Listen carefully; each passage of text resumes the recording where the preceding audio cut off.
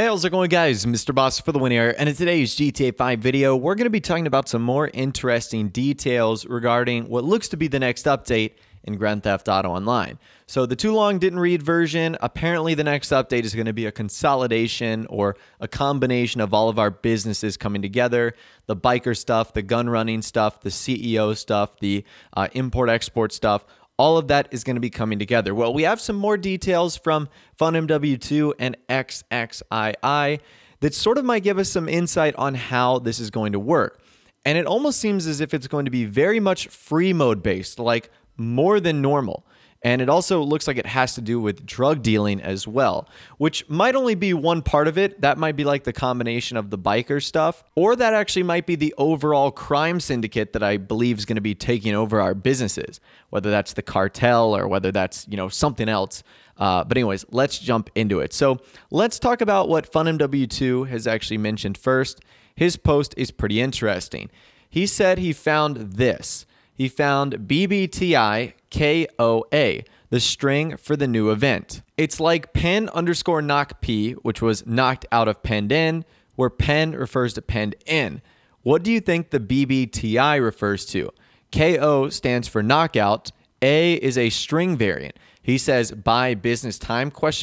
That doesn't make sense.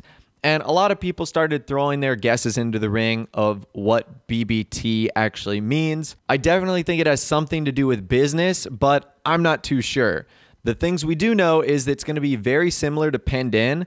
If you guys have never played it, this is a free mode event that was added back in 2015, where basically you get a group of guys with cars.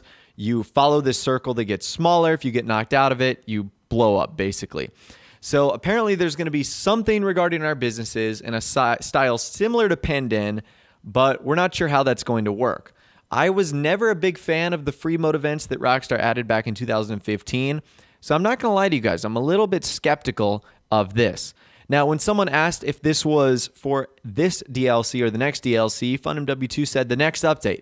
It's a different version of Penned In that would be added as a new CEO work or free mode event. So keep in mind, guys, this is probably only one part of the DLC, and there's a chance Rockstar left this in the files of this update for maybe one or two reasons. One, maybe they wanted us to find it and then start talking about it, thus generating and building hype, or they've added little pieces of the update in this DLC because it's so big. That way, when they introduce the next DLC, they won't have to add as much content.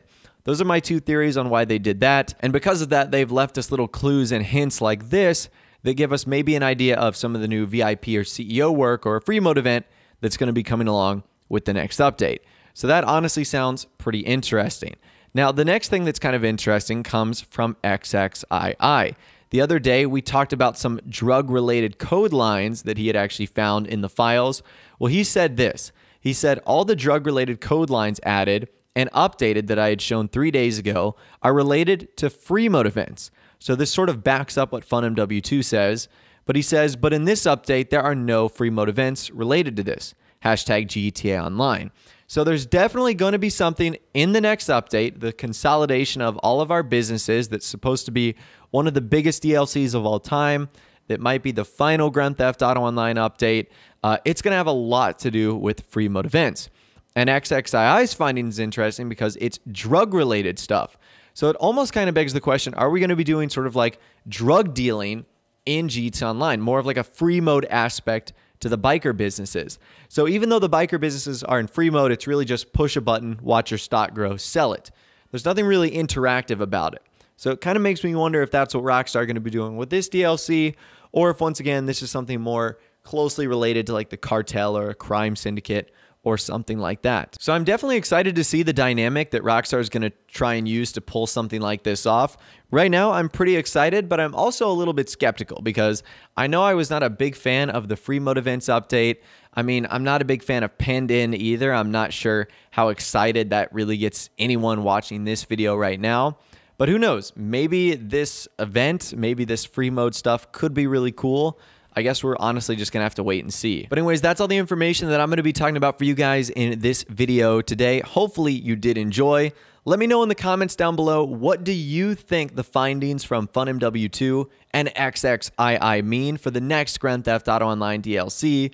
Do you think it has something to do with some random free mode event?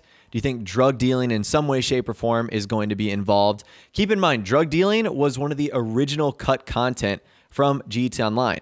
And we've seen Rockstar add plenty of cut content back into the game, so I think there's a good chance they add this again going forward in the future. So like I said, let me know your thoughts, opinions, more in the comments down below. I'd love to hear from you guys down there. If you did go on to enjoy this video, though, a like rating would, of course, be awesome. And also, subscribe to my YouTube channel if you are new. We like daily GTA 5 videos like this. With all the way, guys, like I said, thanks so much for watching. Take care, and I'll see you guys in the next video.